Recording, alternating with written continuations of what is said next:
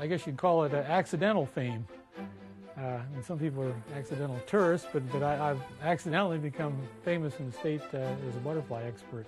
He has a PhD in electrical engineering and analyzes secret weapon systems for the Navy at Johns Hopkins Applied Physics Lab.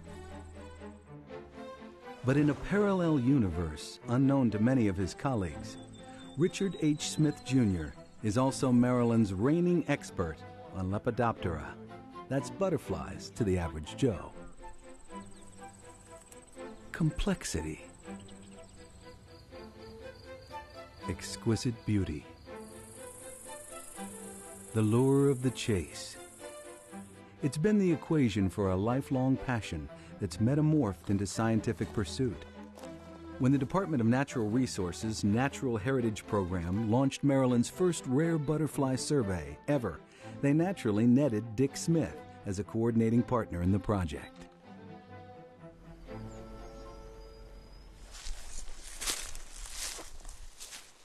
These have been trying years for researchers. Unfortunately, one thing I'm finding is that species that we thought were safe and that had been around for decades are no longer there. We have been to several sites and we have not been able to find them. Last year we had drought conditions. We thought maybe the drought was affecting the populations, but this year it's a lot of rain. It's hard to find a good day, but we've been out there on good days too, and we still can't find them. So we realize that some have disappeared from habitats, and it's going to be even more critical to find where they are appearing. The 2-year survey follows early spring to late summer broods, tracking colonies and habitats for 24 out of the 40 species that are state listed as rare, threatened, or endangered. Maryland's Eastern Shore hosts some of the state's most diverse habitats. The early spring flutter of more common species like the gorgeous falcate orangetip are the surest sign that the butterfly season has begun. Today, Dick surveys the fringe of a pine forest with state zoologist Jim McCann, project coordinator for the DNR. This ancient arid sand ridge is home to eccentric beauties. On the wish list this late April morning, the tiny state-endangered frosted elfin, which actually thrives on disturbed habitat.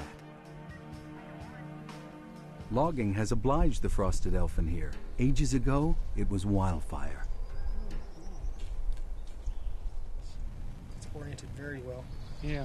Go many years without seeing one, and here we found a few today. Yeah, we've seen 2 or 3 right here. These subtly marked elfins are so rare that sighting 2 or 3 in one day qualifies as unbridled success. This would be an exemplary site for frosted elfins in the mid-Atlantic.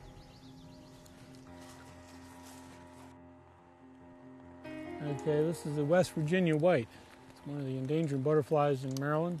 Its distribution is declining mainly because of alien weed, garlic mustard.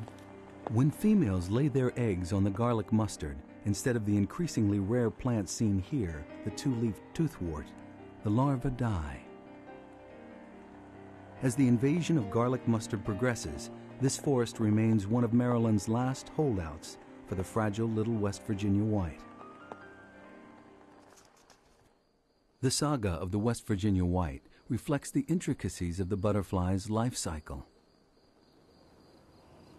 First, there's the astonishing process of metamorphosis. Here you have something that was just an egg, and then it was a little caterpillar that crawled on a plant to a chrysalis, and eventually you have something that is capable of flight. Incredible. Metamorphosis is only the beginning. Many butterflies require completely different plants to host the caterpillar and then butterfly nectaring phases. In turn, these plants need their own special habitats. As the summer wears on, concern grows about a rare butterfly of special interest to this region, the Baltimore checkerspot, Maryland's official state insect. The peck skipper.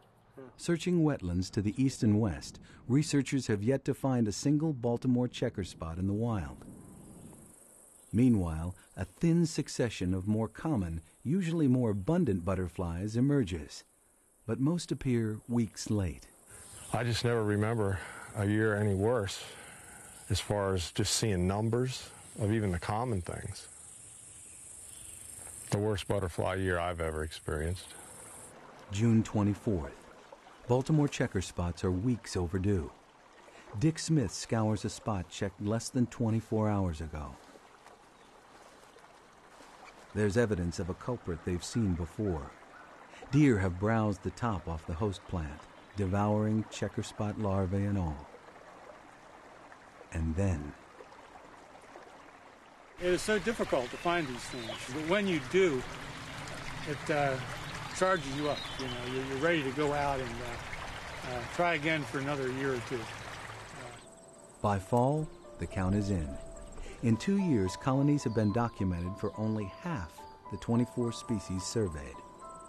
Many appeared in disturbingly low numbers, like the giant swallowtail, a childhood icon for many enthusiasts. Yeah, I think swallowtails are the thing that gets most young people interested in butterflies. And here we found a giant swallowtail puddling here with a bunch of male tiger swallowtails. Well, these things are rare all over Maryland. They're uncommon even at this site where they're found. You have to look and look half a day, and finally we find one or two.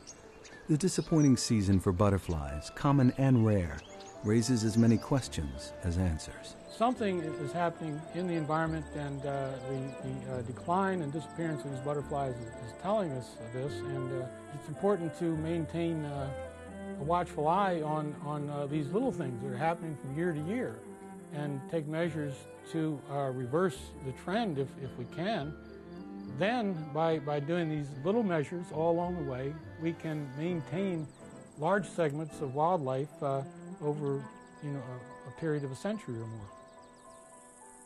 I can't imagine a world without these little winged creatures in the spring and summer months.